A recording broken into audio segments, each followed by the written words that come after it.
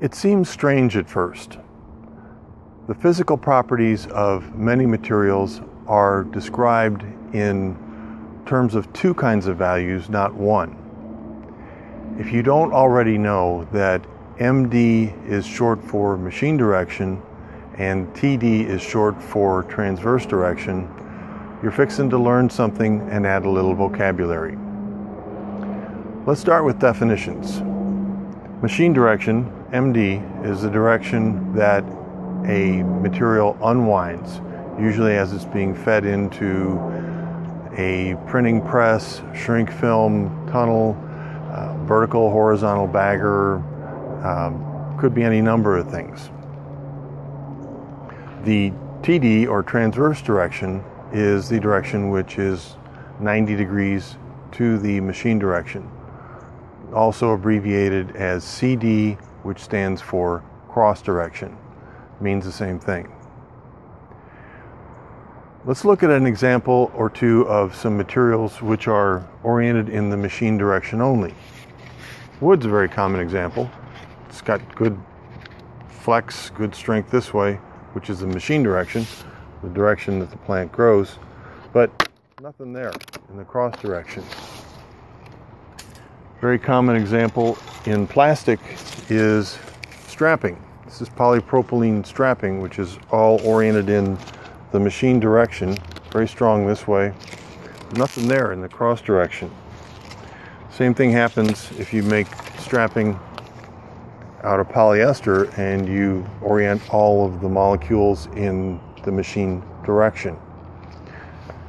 These materials are described as being very unbalanced. By contrast, a material which has good machine direction and transverse direction strength is said to be balanced. Example is BOPP, or biaxially oriented polypropylene. Think of it like the axis of the Earth, and the other direction would be the direction the Earth spins. Two different axes.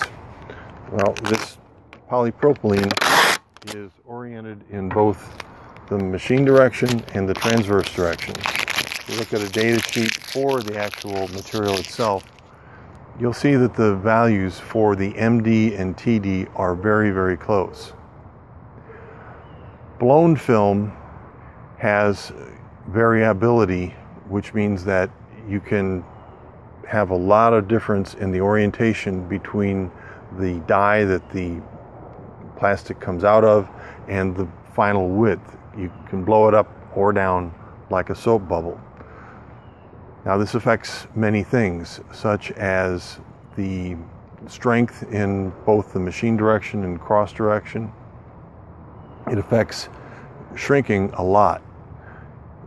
The more that you orient the material in the transverse direction, the more it's going to shrink in the transverse direction.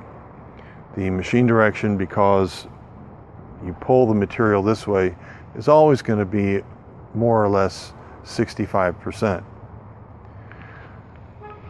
To prove a point, we made some material and we oriented all the molecules in the machine direction. Now, this is the cross direction. You can't tear it. But look at this. Very easy to tear in the cross direction when you make a bag out of it and turn it 90 degrees. Now you understand what MD and TD, machine direction, transverse direction, means, and you understand how the orientation of the molecules in these different directions or axes affects the final properties of some plastics.